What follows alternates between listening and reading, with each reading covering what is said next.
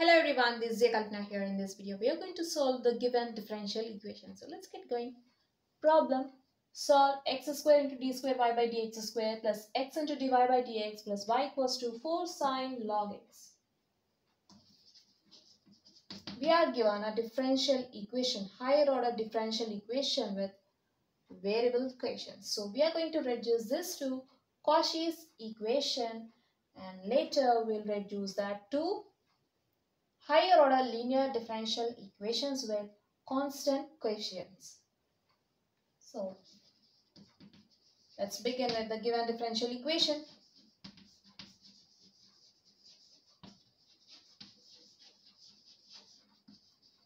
Given differential equation: x square into d square y by dx square plus x into dy by dx plus y equals to 4 sine log x.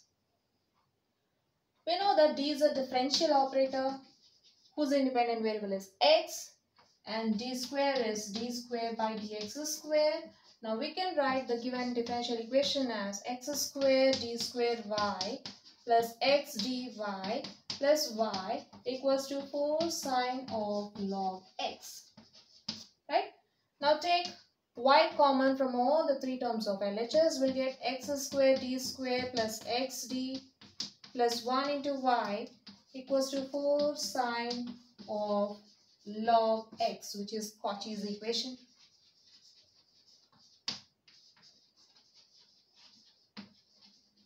Now we'll reduce this equation to linear equation with constant coefficients.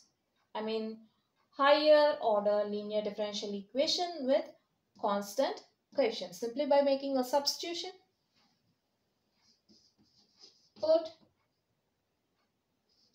x equals to e power z, then z equals to log x to the base e for x greater than 0, and let theta equals to d by dz. Here theta is a differential operator whose independent variable is z.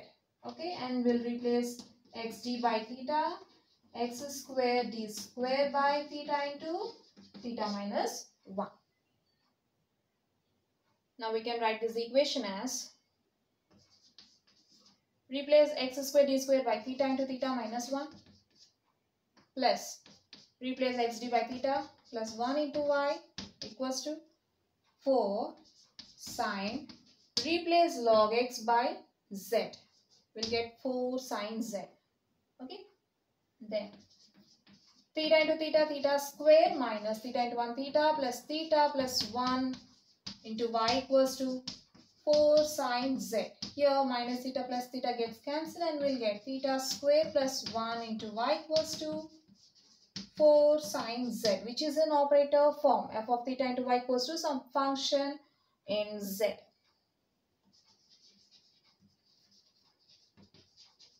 Which is in operator form, where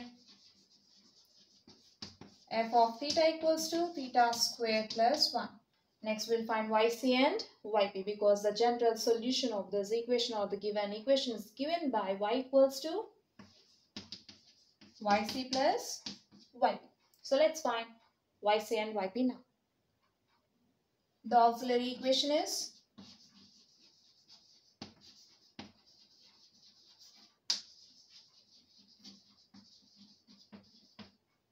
f of m equals to 0,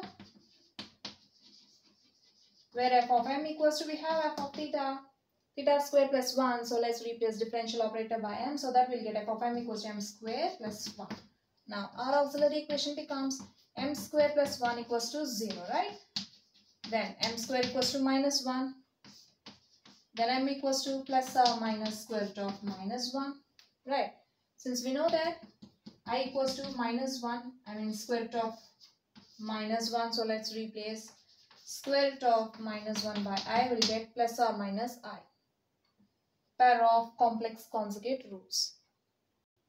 Therefore, m equals to plus or minus I is a pair of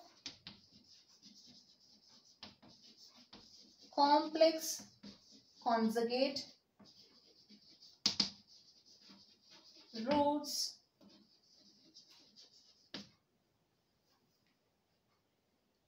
of f of m equals to 0. That is our auxiliary equation. Okay.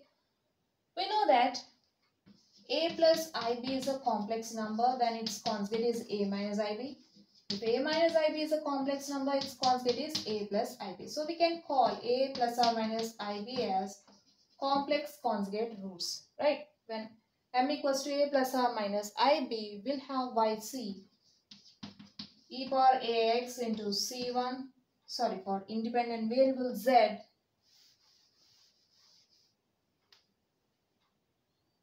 we'll get y equals to, or yc equals to e power az into c1 cos bz plus c2 sin bz.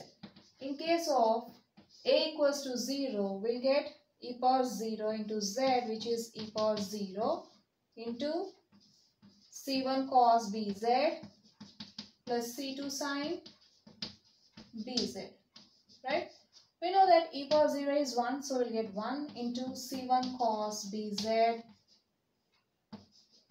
plus c2 sin bz is equals to c1 cos bz plus c2 sin bz. Now let's write the complementary function.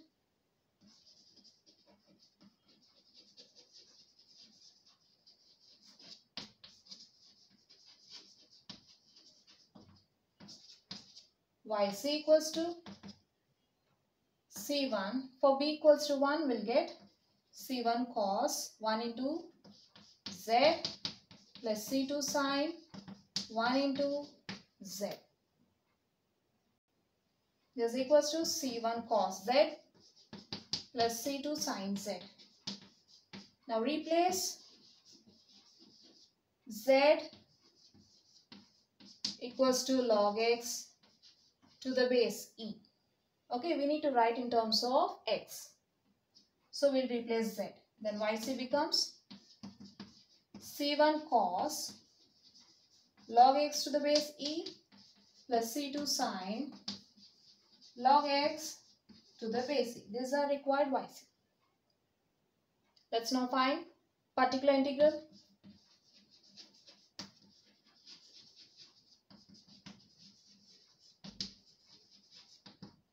We'll find particular integral by 1 by f of theta into RHS part 4 sin z.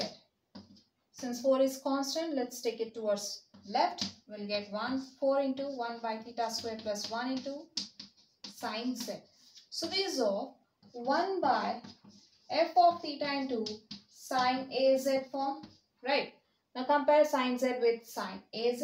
We'll get a equals to 1. For a equals to 1, we'll find theta square, which is given by minus of a square, which is equals to minus of 1 square equals to minus 1. Now, if we replace theta square by minus 1, we'll get the denominator 0. Okay, always remember that the denominator must be non-zero, because if we get the denominator 0, we'll get 1 by 0 into sin z, which is undefined, because 1 by 0 is undefined, so total term becomes undefined. So what we'll do now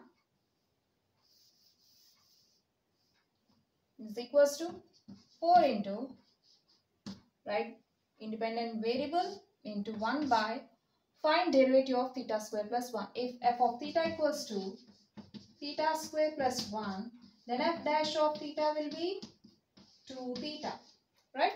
Now write 2 theta in the denominator into sin z. This is equals to 4 into z into, we can write 1 by 2 theta as 1 by 2 into 1 by theta into sin z.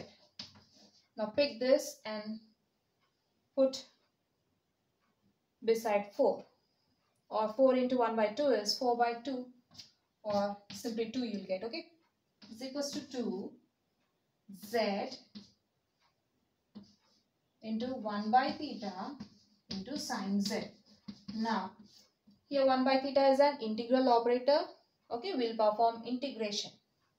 This is equals to 2z into integral sin z dz. Integral sin z dz is minus cos z, right? Then yp becomes minus 2z cos z. Now let's write in terms of x.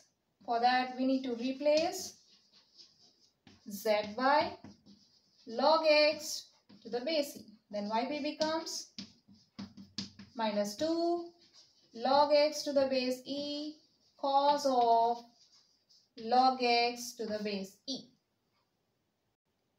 Okay, into. These are required yp.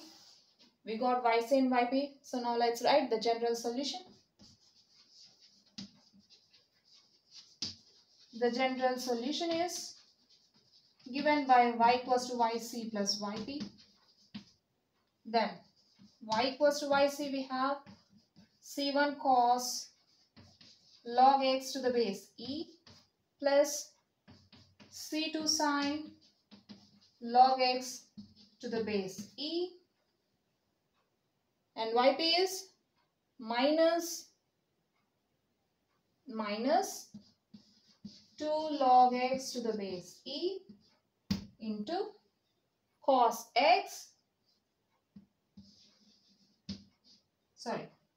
of log x to the base.